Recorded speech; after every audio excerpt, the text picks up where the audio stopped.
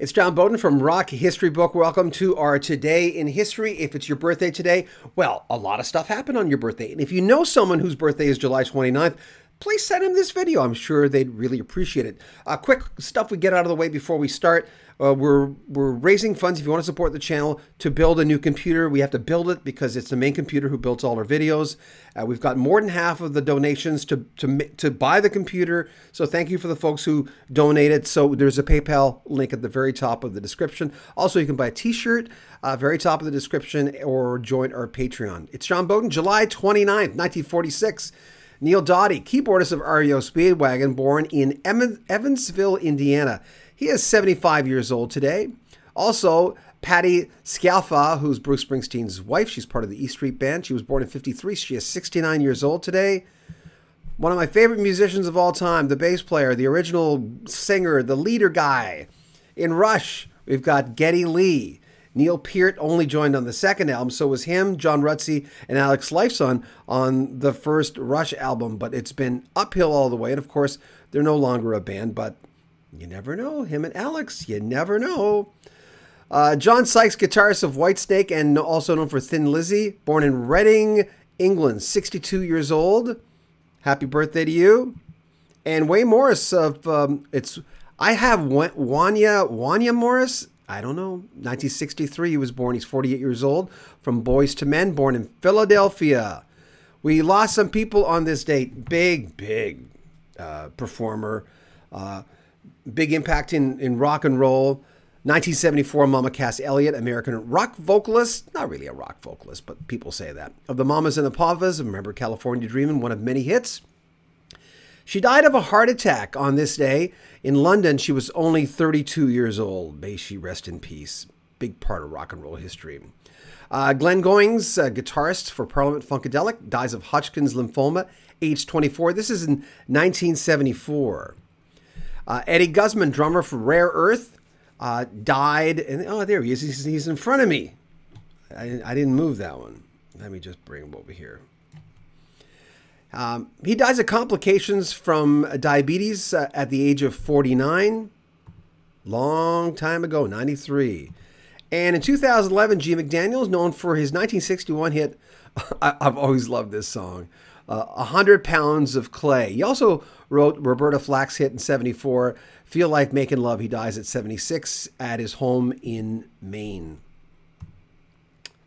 Remember to like our videos. Remember to share them if you can. It's Today in History. It's kind of a cool thing. And it's a 3-month experiment. If this goes well, we'll continue doing it. And thanks for the donations, because the donations really help. In 1978, a phenomenon, Grease soundtrack hits #1 in the U.S. thanks to songs like Hopelessly Devoted to You and You're the One That I Want. Always love that soundtrack to this day. I just watched Grease like the other day. In 78, Kenny Loggins and Stevie Nicks released Whatever I Call You Friend.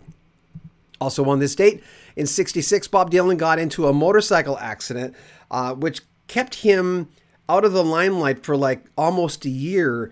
And later on, he said, I had been in a motorcycle accident. I'd been hurt. But the truth is, I wanted to get out of the rat race. So that was kind of his way of going, well, I've got an excuse now. I don't have to do that stuff. Sometimes you want to get off the wheel, right? In 1966, Cream made their stage debut in Manchester, England, Twisted Wheel Club. In 68, Graham Parsons left the Byrds. He refused to play in South Africa for a segregated audience. In 73, as the title says of this video, Led Zeppelin ripped off $180,000 after a show at the Drake. Well, the money was at the Drake Hotel. They had a show at Madison Square Gardens, which is where they filmed the documentary. The song remains the same. Paul Davis in 1986. This was crazy. He had hits like I Go Crazy, 69, Love Affair, Cool Night. He shot in the stomach during an attempted robbery in a Nashville hotel. He eventually recovered, but he died at 60 April 2008. A lot of stuff today, huh? Elton John goes to rehab. In 1990, at the Parkside Lutheran Hospital in Chicago for rehab and bulimia and drug and alcohol addiction. He stays off the road for like about a year. And we don't know who's, it was an anonymous bidder, but someone paid for the handwritten lyrics of the Beatles' All You Need Is Love. at a nightclub in London. Man, you kind of, who has that in their collection, huh?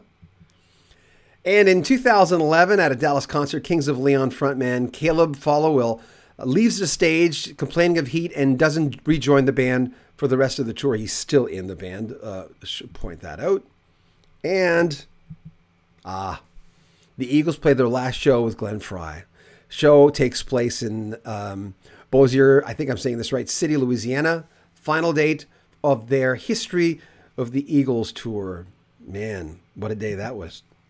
Thank you for watching our Today in History. Remember, if you want to help the channel, if you want to donate, there is a link in the description of this video for PayPal, and we're basically rebuilding a computer.